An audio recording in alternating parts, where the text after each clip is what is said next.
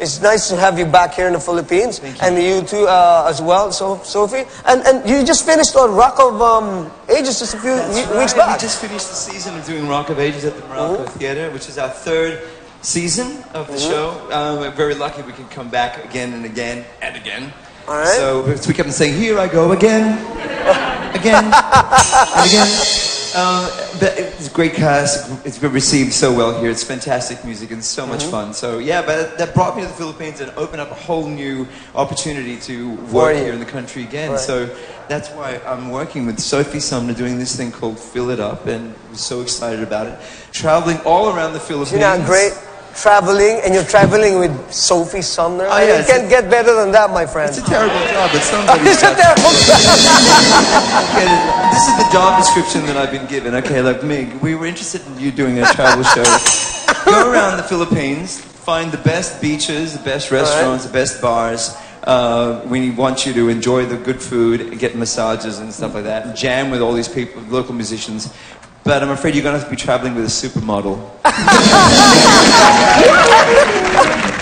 You win some, you lose some. We're pretty good travel buddies, I've got to say. Oh, really? We are very good travel buddies. Yeah. Has this been going on the whole time that you were taping? This sexual tension. I didn't say It works. It works really good for you guys, eh? No, you know, you can't help. She's beautiful and everything, but you know, she's. Oh, see, there you go. You can't help it. Now I can see it in your face. I'm a guy. I mean, come on. Yeah, right. I know. I'm only human, but she's been Sophie's been amazing, and we become best friends, and I just love this girl so much. Oh, all right. She's I do. And I'm so proud of you too. I mean, because she's coming here, she's embraced the Filipino culture. She's embraced the Filipinos. She loves just immersing herself in the culture, eating anything. Really? And they love her, and she loves them back. And it's wonderful to see. Well, that's good. That's great. I'm very proud to be a part of this. I couldn't do it with anyone else. Excuse me, guys. I'll just be in the other room if you need me. All right. It's like, You need to play some. You need to play some. While we're at it, look, Sophie is a beautiful woman. She's very intelligent, and she's single, and so are you. So there I'm a you beautiful go. woman, and I'm single. Oh my God! You are the prettiest Oh my God! You need to aim higher, Jojo. Oh really? Yeah, this is not. I'm an old man with a mortgage, but that's about it.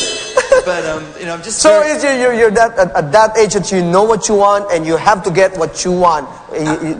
Absolutely. I mean, one thing about getting old, one good thing, it has to be something good about it. One thing good about it is that you stop caring about things that are unimportant right now, and you see the things that are important. And I can decipher from what is important and unimportant. And I spend too much of my time worrying about the unimportant things.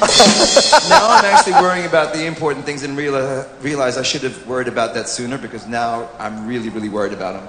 Yeah. Oh, all right. There's a seat for you on the bus.